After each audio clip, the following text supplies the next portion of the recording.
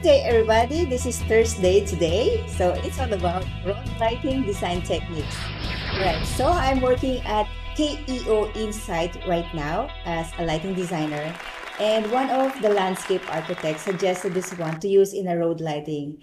And he asked me if it's really possible to use this one because it's a little decorative for a road lighting. Because, yeah, we always use a very industrial type of luminaire for a road lighting. And he wants to use this one, a little decorative one in a two-lane road. And I said, I think it's possible because when I found out the optics of this luminaire, there are this for narrow, the T1, and then a T2 for a wider one, and this T3 maybe for another wider road. So I will try to use this T1 to see if it's really useful for a two-lane road. So I will first check what is the right wattage because I think the height of this one is mentioned 6 to 10 meters.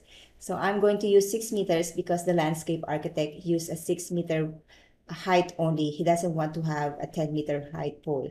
So yes, let's go and check this one for a road lighting. For now, I'm going to use this lower wattage, 104 watt with the T1 optic. So let's go and check it and click the T1. All right, so I'm not promoting the Ligman brand, but I'm just going to show you that their website is really cool because see, when you click this, for example, this one, you see the effect here at the bottom part. And this is very useful for landscape architect because they can see visually what is the effect of this light output on the ground. Okay, so let's go and select the T1. So if I go in here and select the T1, and then I'll say just a dark gray, the color is here. I will just say on and off, and I go here and check this dark gray with 3000 Kelvin because most of the landscape luminaire use 3000 Kelvin. So I'm just going to use this IES file here and then download it in my desktop. And then I'm going to open now my Dialux Evo. And so it's opening now. Let's go and use it. In the meantime, I want to download the LDT file and because it's not here, so I'm just going to copy this one and then I'll Google it and place it here because it's really hard to find the photometric file or the LDT file for this one. Yeah, see, it's here, ULD. And then I'll save it here. Ah, okay, it's in the zip file. So I'm just go and save it there. I will extract it. And then here is the ULD file. And now I'm going to select this T1. This is the object that we want to use. So that the Dialux now is open, I'm going to use this street lighting now. So we can go directly to the road or street lighting. And then what I'm going to do is I will just drag and drop it here, T1. There you go. Perfect. And then I will just go and select the road. And this is a roadway with 7-meter wide, 2 lanes. I'm just going to select the M4 as a default. And let's see how it goes. It looks like it's achieving except for the overall uniformity. Let's go and see it more. Let's increase this screen. Okay, I will select the height of the fitting as 6 meters because that is what the landscape architect wants. So I'm going to say 6. And the pole spacing will be, okay, because I'm not sure if we can tilt it here because you can see TI and overall uniformity is not achieving. And if we go here, yeah, I think it needs a little tilting. Let's go and check if we really can tilt it. So let's go to the technical information and maybe download the data sheet.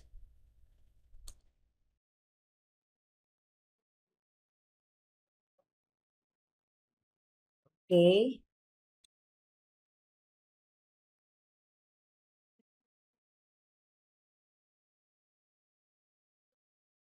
Okay. Based on the data sheet, it seems that we cannot tilt the luminaire because the angle of this one is already fixed.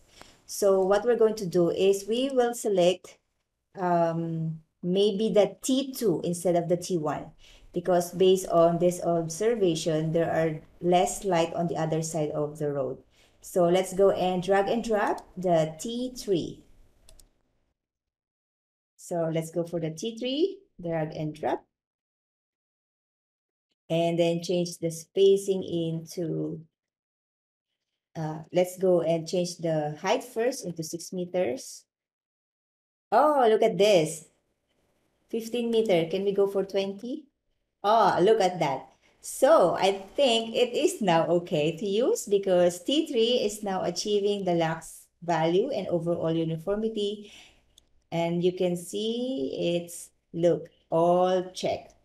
And because the wattage is so high, the lux value is also high here. If we can go and extend it into 25 meter spacing, still good. How about 30? Oh, no. So let's go in 28 meters. Now, 26. Yes. So this luminaire in a 6-meter height, we can go and use it for a 26-meter pole spacing. It's really cool. I think the landscape architect will be very happy. Okay, so T3 is perfect for this two-lane road. And it's a little decorative fitting and because it's used for landscaping. Okay, I think that one is for internal road. So that's it. It's Thursday and it's road lighting day. So see you again tomorrow for um Friday lecture about basics of dialogues. So see you tomorrow. Bye. Oh, by the way, don't forget to subscribe and check my other Udemy course. I will update this one later this year because some of these are still not updated. So yeah, let's go and together see how it goes this 2025. All right, so see you again on the next video. Bye.